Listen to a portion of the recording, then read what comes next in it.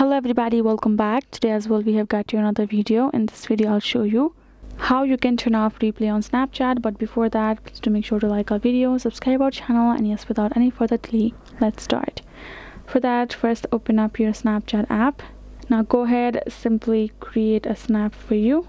Once you're done, you're gonna scroll to the bottom and tap on the snap timer and simply select this to 1 second, and so play once. If it's set to that, then only once it's gonna be playing, then they won't be able to replay it.